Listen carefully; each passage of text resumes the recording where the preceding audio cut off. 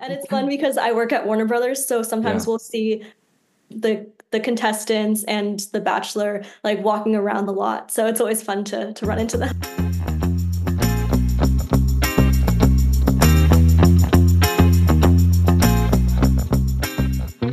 Let's talk about post-production. Do you know what post-production is? Post-production would be, I think production is like principal photography, and then post-production would just be like editing and not special effects, but like computer effects and like music and stitching it all together. You're dead on. I think a lot of people are confused, myself included, as to like, what's the scope of post-production? What does it actually mean? So I reached out to Emily Hall, who I connected with from like a filmmaking group, and we talked about what does post-production look like? What's a coordinator do versus a manager? How early in a project are they involved versus how late? She recently worked on some recent seasons of You with our boy Penn Badgley on Netflix, and Taika Waititi's Our Flag Means Death.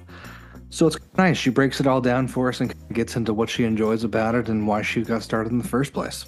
Well, that's cool. I'll be interested to hear what a post-production coordinator actually does. And after the interview, catch up on what we've been seeing in theaters and at home. Emily Eldridge Hall, welcome to the Indie Magazine podcast. Thank you so much. It's great to be here. Yeah, thanks for coming on today. And for everyone listening, what is your current job title or role? I'm a post-production coordinator and supervisor, and I work in scripted television. And are you based here in LA or elsewhere? Yes, I've been in Los Angeles for 5 years, and yeah, I work in Hollywood. It's been really exciting. That's awesome. And did you grow up here? Did you move here recently? I moved here in 2019 after graduating college. I actually grew up in DC. I went to school there too at American University. So I've spent most time on the East Coast, born in China, but I call LA my home. I love it. That's awesome. Yeah, it's not a bad place to call home after a little while, right? Definitely. Did you grow up knowing you always want to get into entertainment, or is it something you discovered a little later? I actually always wanted to be in entertainment. When I was in elementary school, I wanted to be an actress or a singer, and things evolved. I learned more about the crew side. I went to a summer camp. It was an arts camp in DC where they had a class called Hollywood Film Crew, and you had to be in fourth grade to take that course, but I did do that, and I fell in love with it. I was able to do filming and writing, acting for it, basically touching all parts of the process. And then my instructors let me edit some of the videos that we made. And so that's when I really got into it. And then just from there on, I was editing my own music videos with friends. I had kind of dabbled between wanting to be a cinematographer or an editor, and I eventually chose editing and then learned about post-production. So I love post-production, and this is where I decided to stay. Yeah, that's a great path. And through a summer camp. That's Yeah. awesome. Now, I guess you said you had gone to what was the university in DC, American University? Yes. Did you study film and editing and post-production there, or were you doing something more traditional? Yes, that school is very holistic, so they don't have an actual concentration option. But Okay. because I was learning writing, directing, editing, all of it, I then decided that I wanted to edit most of my friends' projects. So by kind of creating my own concentration, I was able to show to internships that that's what I wanted to do, and they were kind of able to see that I had experience in that and hire me for internship programs. That's great. And so I guess when you said you went from the summer camp to doing some things before college, what were you on Adobe, or how did you first kind of get started editing? Well, when I first started, it was Windows Movie Maker Oh and yeah. Sony Vegas, so the Yep. the big ones back in the day. But then when we got a little bit more into the professional side of things, I was using Adobe. That's what they taught us in school.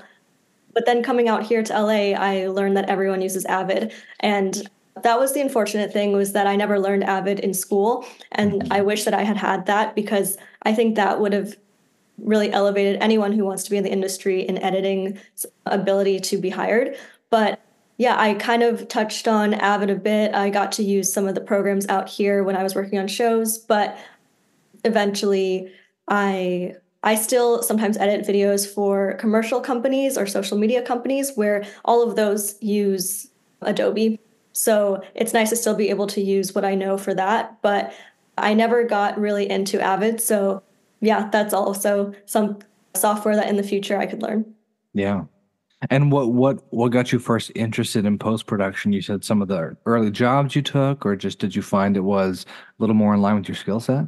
Yeah, in my first internship out here in LA was right after college. It was with the Television Mhm. Academy Emmys program. So they had placed me at two television shows at Fox 21 Studios at the time. So on Queen of the South, which was the first scripted television show I worked on, I saw what the post PA did, the coordinator, the post producer, and it was never a side that I learned in school. So getting to see a whole different part of the industry in post production was really exciting to me. I learned that there was a whole managerial and admin side where I could delegate or work on the process and the organization side of things more so than it's still creative, but it's not the kind of creativity that I really enjoy having every day, where with editing, you're getting notes and you're at the computer all day working in the software. And I learned over time that I really wanted to be more that outward facing side of things where I'm the Yeah. liaison between the studio and the network. So I learned that through my internship and then my first post PA job with Showtime. I got to learn more from my coordinator and I realized that was my path that I wanted. Yeah, that's great that you got to experience a little bit before kind of going the entire, making that entire choice, even though your experience beforehand maybe had been a little bit different and you had some other ideas. Do you Mhm. feel like now, knowing this, you have a clear path of where you want to go in 5 and 10 years, or is it still a little up in the air? I definitely have a clear path where I know that I want to be a post producer and work Mhm. show side. That could be multiple years, multiple shows, and then eventually move studio side. I would love to be a post production manager or executive if an opening comes up, but that would be a long time in the future. I love working show side because it's really hands on. You're really in the process. I think studio side is really great if you want that stability, if you're starting a family, but right now, I love the excitement of working show side and switching shows every year. Yeah. Yeah. Have you felt, I mean, you're obviously doing television. You've done it since you came here originally. Have you felt the pull to do film at all, or do you prefer the TV side? That's a great question. I know so many people want to move to film, and film is Yeah. still kind of known as that like goal for people in the industry, but TV is where I really fell in love. I because I had applied to Academy Gold, which is an internship program out here with the Oscars film people, and Yeah. then I also applied to the Emmys one, and I got into the Emmys one, so that really set my path towards television. So having that opening into TV was really great, and then just me having been in TV for 5 years, I have learned how exciting it is. And I watch TV a lot more than film. It's so funny. Like whenever someone asks if I've seen a movie, I normally haven't, which I guess is a little bit weird being someone who studied film. But yeah, I watch TV all the time. Like try to catch my shows every week. I'm probably watching like 10 TV shows a week.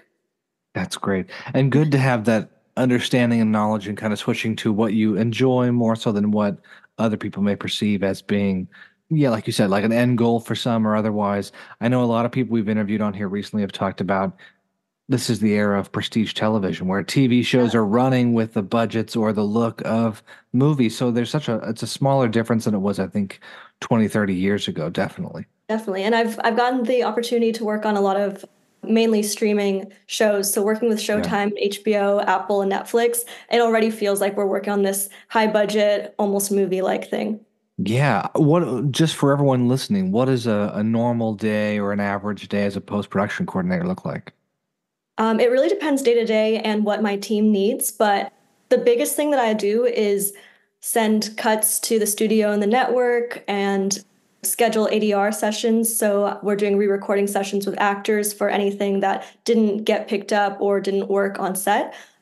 That takes most of my time, which is super exciting because I'm connecting with agents and managers around the world and then getting studios available and booked for our actors to come in. So like on Our Flag Means Death, when I worked on that show, I booked Taika Waititi in Sydney, Australia. Like it's Wow. really exciting getting to work across the world with some actors or going into the studio and getting to meet them in person while they record at Warner Brothers. So that's a big part of my job. I draft the credits, so I make sure that everyone is billed in correct order and time them out so that they're on screen for the right amount of time. I am sending emails between the studio and the network, checking on clearance issues, updating the visual effects tracker, and helping clear visual effects as well. And sometimes I sit in online sessions, color sessions. So just the whole process, kind of making sure that things are in order, making sure people are staying on schedule. So things like that. Yeah, a lot of organization, it sounds like. And it sounds, at least from my perspective, sounds fun that you get to touch so many aspects of a project coming to life from, you know, like you said, color or coordination or ADR. When are you first assigned on a project? Is it when it's been announced or after it's been filmed? When do you kind of step into that process? Yeah, we actually step in super early. So, right about 2 weeks before we start filming a show, Okay. we are on there. So, I actually think that post-production is one of the longest teams in the process. Yeah. So, yeah, we're there through all of production and then maybe 6 months past production. So, I'm normally on a show for about a year. That's great. Because I feel like, yeah, a lot of people on set will be there, the sound guys, the cinematographers, they'll be there for a little bit before, do the shoot, send off their material. I mean, it makes sense too because there are so many things that I think that the post team has to really look at and make sure that we've got all the footage, that we didn't shoot a visual effects plate weirdly. So just Yeah. making sure that we have someone on the grounds on set is always important. We're watching the dailies every day as they come in case we need pickups or something. Who do you interact with the most in your role? I know other people in post production, but are you talking to the director or other producers or ADs, people like that? Yeah, I'm talking to all of them, and it really depends on the circumstance. But for example, I would talk to the ADs or the second ADs when we are booking directors to come in for their sessions. Sometimes they are in a hotel or a home somewhere where I need to book a car for them. So we get transpo involved. Um, I am always emailing with the producers, making sure that they have the cuts and that we get their notes back.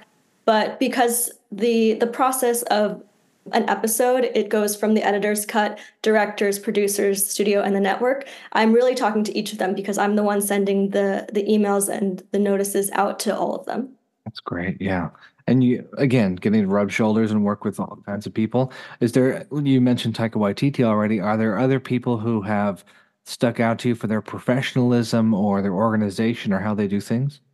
For sure. I actually feel that a lot of everyone that I've worked with has been so nice, and that has Yeah, been really exciting because I think sometimes people don't have the best experiences with people in the industry. for sure. But it's been great to see that big actors. We work with Penn Badgley on You, and that show, he has such a fun time doing that show, and he's just such a nice person in general. So getting Yeah. to book his ADR sessions and have him come in and just be excited to do all the VO, which is so much VO if anyone has seen You.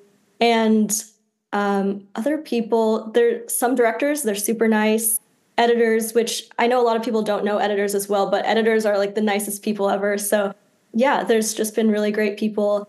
Yeah, my current show is called Bad Monkey. It'll be on Apple TV, and Okay. that show, it's with the Ted Lasso team. So all the producers who produced Okay. Ted Lasso are the nicest people ever, and it's been so exciting working with them. That's fun. Yeah, I didn't realize they were doing something after shrinking. So Yeah. Bad Monkey coming to Apple TV Plus soon. Mhm. As far as your goal of, yeah, 5 or 10 years down the road, I know you talked about kind of post production, producer. Do you see yourself ever going on to the director side, or do you prefer where you are now? It's interesting. My post producer right now actually is on the director route, and I think that is Okay. something that a lot of producers can end up wanting to do. But for me, I don't see myself directing, and I've never been much of a writer, so I kind Yeah. of wrote those things out. But something that I do really enjoy doing that I do on the side is background acting. So I don't think I would actually do principal acting, but I do really Mhm. enjoy just getting that opportunity to be on set and see how everyone on set works because when you're in post, you're not always there on the ground. So being in the action is exciting as well. That's fun. Yeah, and must give you a little different mindset when it comes to the post side and getting to be Exactly. on set. Yeah. As far as for those who are interested in becoming a post-production coordinator or just learning more about the position, if they don't get an internship, maybe like you did, what do you think is the best way for someone else to get into a role like that? Through networking or just cold applying or getting some skills? For sure. So I actually did a program with Warner Brothers Discovery, and originally with HBO Max, and it's a post coordinator training program, and they also have one for Oh, post nice. supervisors. And by applying to that program, you don't have to be in school, so it's not like an internship, and it is a paid program. It's a great way to get your foot in the door. You are working with sample, like actual HBO shows, but you're working with them as if they're already streaming shows, but we Okay. get to take kind of their process and learn from it, and then kind of like pretend that you are the post coordinator on that show. So by doing that, you are learning the entire process of how a high-end streaming program is made. Yeah. On the post side, you're also networking with people at HBO and other companies, and you're getting your network of your instructor and your other fellow classmates, so that when you go on into the industry, we still always pass each other's resumes along. We'll hear about job opportunities and make sure that we can help get our friends hired who have also taken the course with us. So that's a great way to get in the industry, is by finding training programs. Also, networking, of course, is the biggest way to Yeah. get seen in the industry. It can definitely be tough to get your foot in the door if you don't have an internship or a fellowship type of opportunity, but Facebook groups are great to finding other people who work out here who may want to give you an informational interview or just talk with you and learning about working out here. Yeah, I actually found my job on U season 4 through a Facebook group that put out a Oh, notice looking wow. for a post coordinator. So by doing that, and they wanted someone with Warner Bros. Experience, and because I had that, that was helpful. But a lot of my jobs are actually through word of mouth. So because I worked on a Yeah. show with one team, they then wanted to hire me on another team. That's great. And I mean, definitely a push to always do your best job and be personable. And, like you're saying, always networking because you never know where it's going to lead. I guess Mhm. I had a question as you, as an Asian woman in the industry, are there groups or organizations you're finding that pair you with other people and so you can kind of see others from similar backgrounds or similar stories and how they've kind of moved ahead in the industry at all? For sure. That's such an important question because, yeah, being an Asian woman in the industry has been an amazing time, but Yeah. it is very interesting not seeing that it's still a very white industry. So finding those communities in there is really helpful. I just joined the Producers Guild, and they have an Asian American Pacific Islander group there. So Oh, you that's can get great. kind of that support system through that. And then a lot of the programs that I've done, so the Television Academy's internship program and the Warner Bros. Training program for post coordinators, we're both looking for people in underrepresented communities. So it's always nice to see these initiatives happening. There was Array Crew, which was Ava DuVernay's, but now it's Impact Mhm. Crew. And so they were trying to get people who were underrepresented as well in the industry. So I think there's so many, of course, there can be more, but there's already a lot of programs happening out there. And so anywhere you can find those is so helpful. Yeah, I remember when I first got here to LA 2018, I, through this magazine, cover an Asian American Pacific Islander film festival over down in downtown LA. And just seeing and getting to meet some of the people and hearing about some of the unique struggles, I don't think I had fully realized some of the issues or stories that weren't getting pushed forward.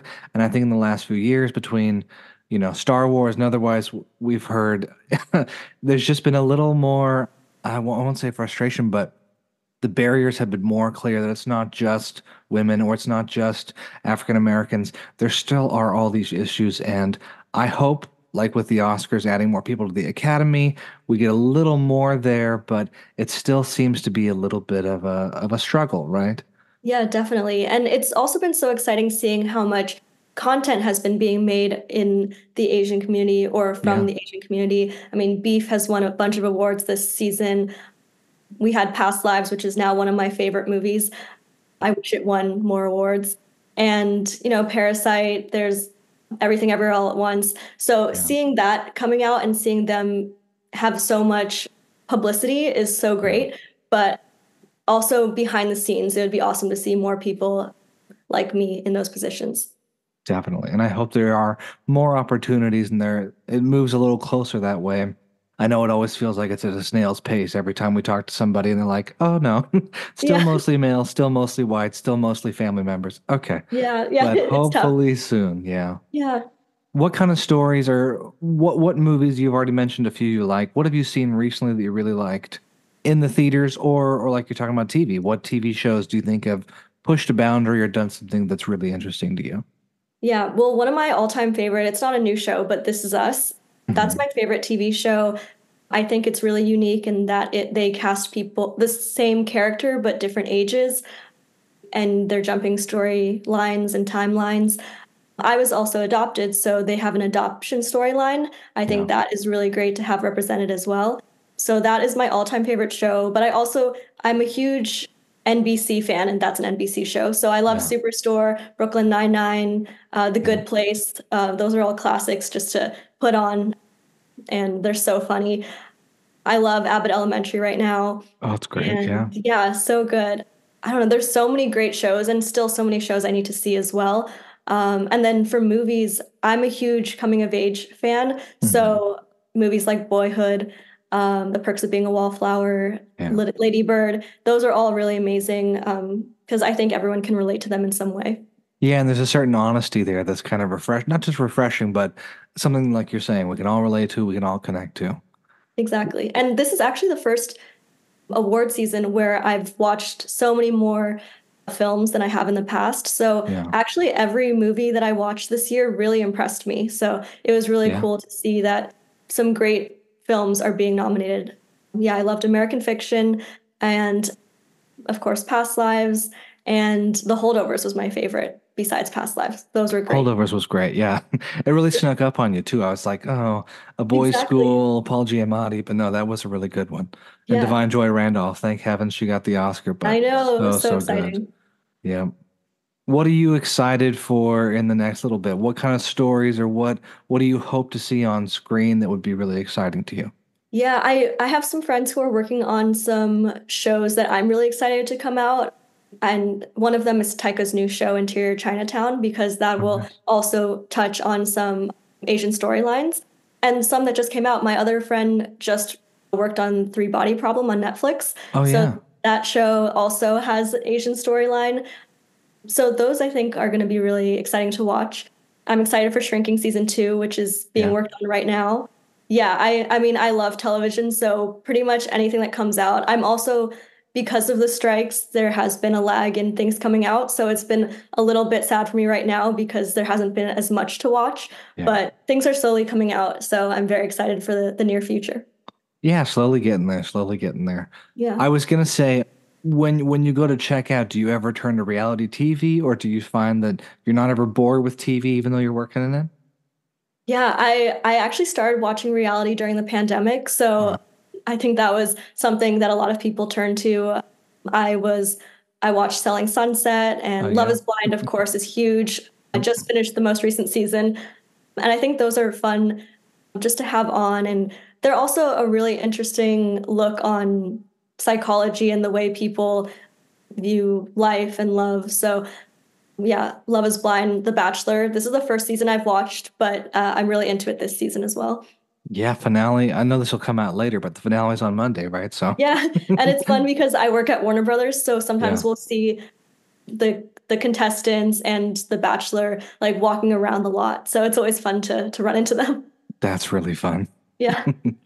Well, I guess last thing before we hop off, if someone wants to see your work, I know they can go to IMDb. Do you have a website? Do you prefer they follow you on Instagram? How does someone get in contact with you if they have questions about post production or want to talk about getting you on the next show? Yeah. So I use my LinkedIn a lot. My LinkedIn is Emily Eldridge Hall, and there it has all my information, but I'm always happy to talk to people if you send out a message wanting to learn more about the industry or my work. Yeah, reaching out that way. My Instagram is also Emily Eldridge Hall. So, or it's actually Music to My Ears 5, but my actual, well, you can find me with my name. So, yeah, my email is also emilyeldridgehall@gmail.com. Happy again to talk to anyone about working in the industry. Perfect. Well, yeah, thanks again for coming on. And definitely keep us in the loop as other shows are coming out or if you've got some stories to share before the next season of You or Bad Monkey, yes. Bad Monkey on Apple TV Plus. We'll have to Yes. have you back on. Thank you so much. Yeah, I'll be working on You season 5 very shortly, so that'll be coming out in the near future as well. That's exciting. Well, congrats again on continuing to get good work and working on good shows and with good people. And yeah, thanks again for coming on today. Thank you so much. Thanks for having me.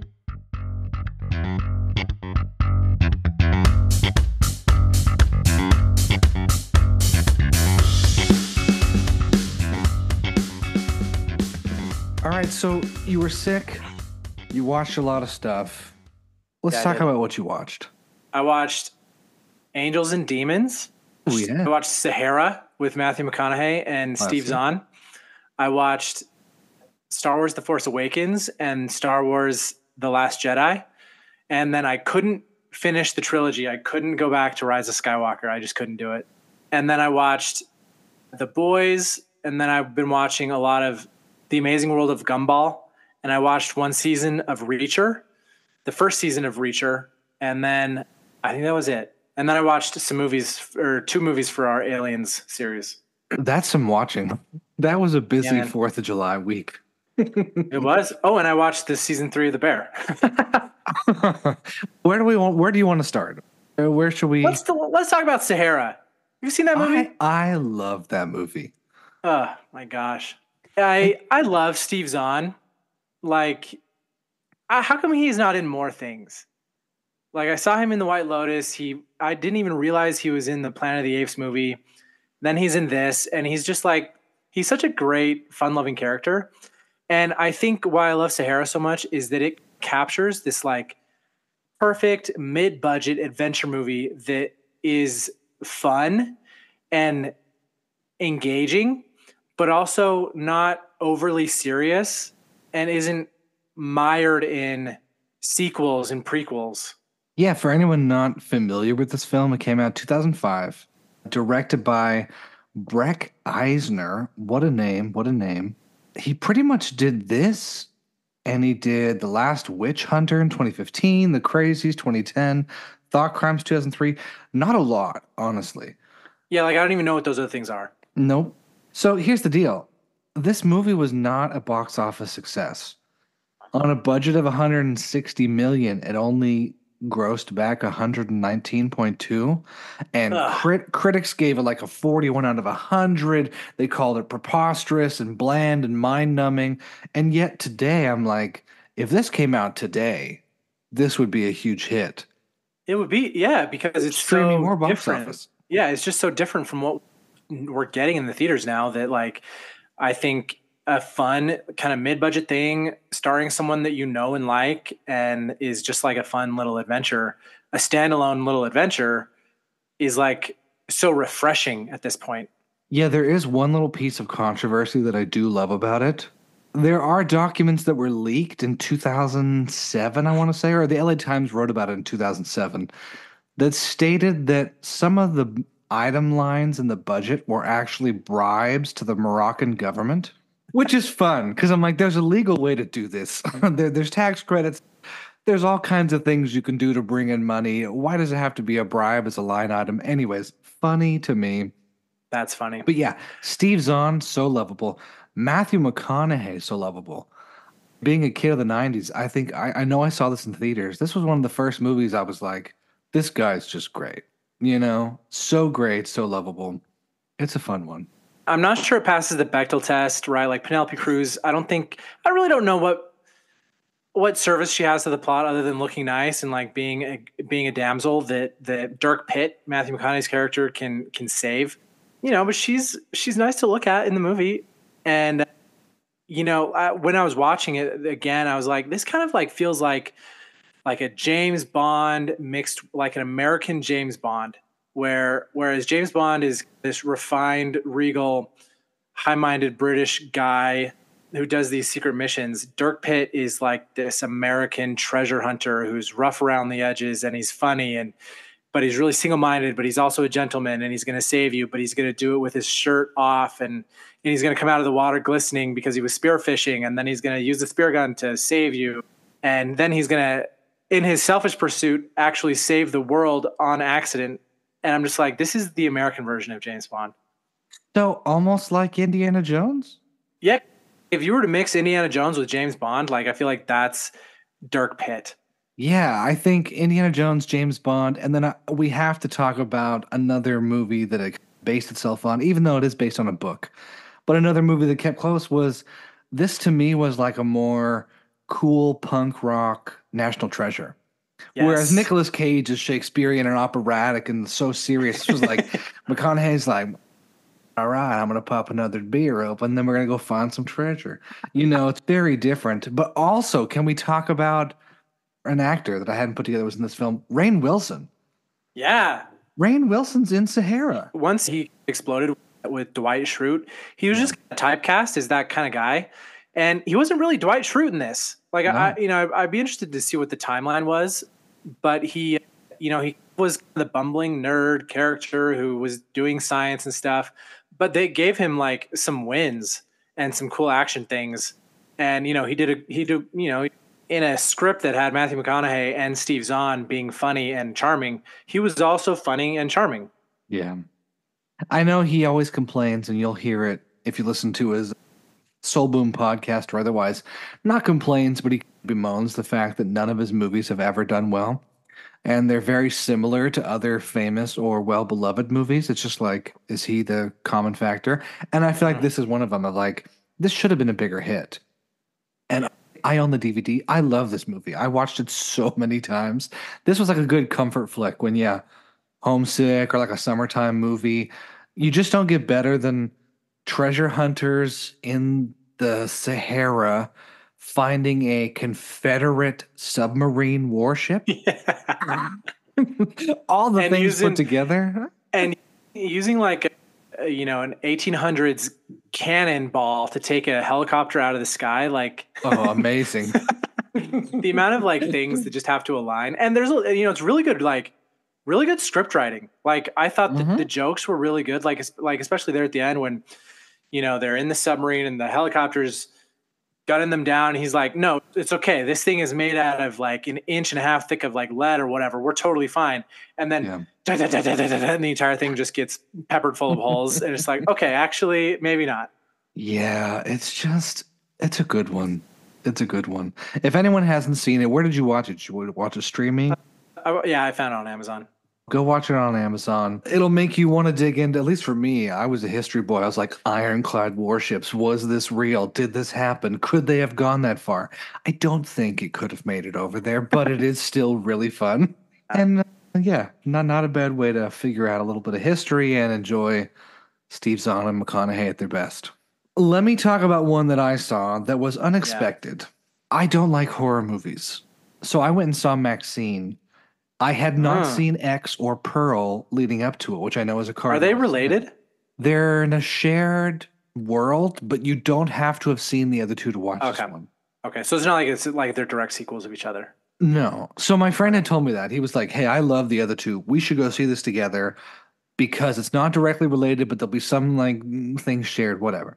It does a really good job of being a standalone film that like throughout gives you little clips from the other movies to be like, oh, I can piece it together. She did this, she did here.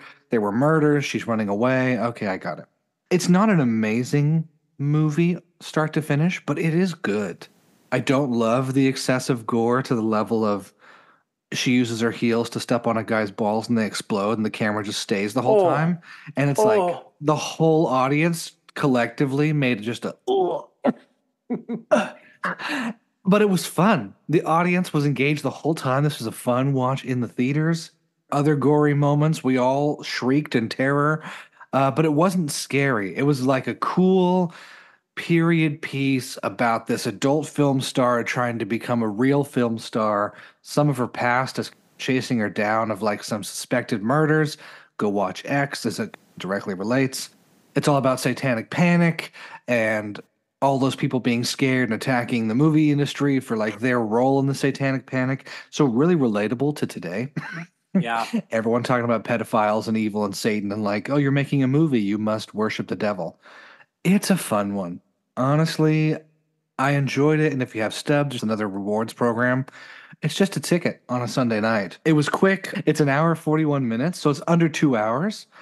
And it goes by quick. It's fun. Mia Goth is just insane and crazy and scary. Bobby Cannavale is great. You just have a fantastic supporting cast. How'd Halsey do? Halsey's fun as her friend. She doesn't have a huge role, but she is the friend. She's good. Elizabeth Debicki is scary good in her role. And she again, doesn't have a huge role. Lily Collins doesn't have a huge role. Kevin Bacon is fantastic. Kevin Bacon's in it? Wow. The reinvention of Kevin Bacon is here, baby, and it is so good. I don't know if you saw that movie Leave the World Behind.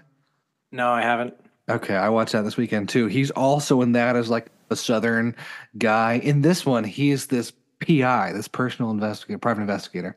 And he's just gross, and he's got funky prosthetic teeth, and he's got a nasty mustache, and he's just like this greasy, gross Hollywood PI. It's really good.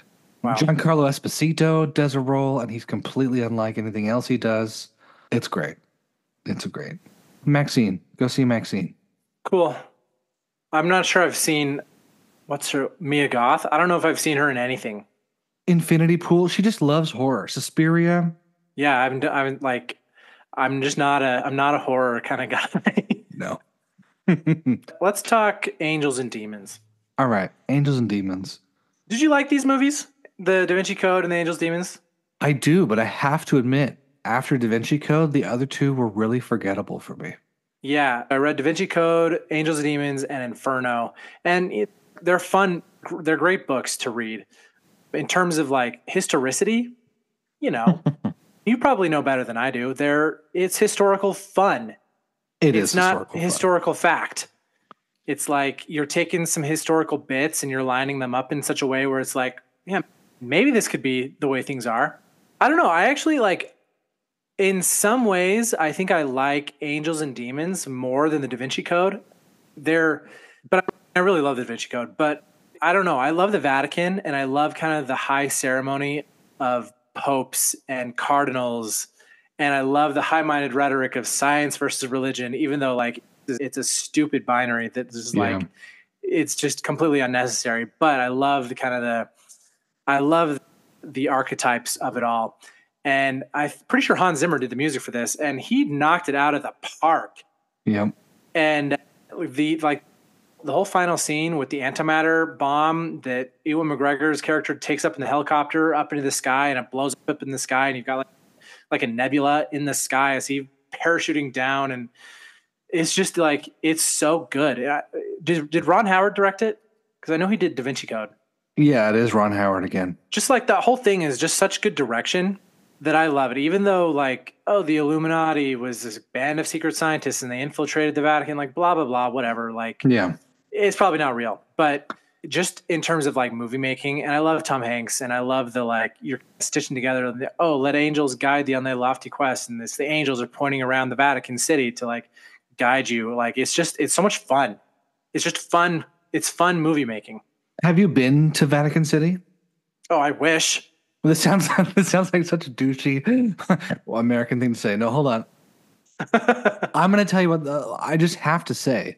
These movies do for those places in Europe what National Treasure did for me in DC.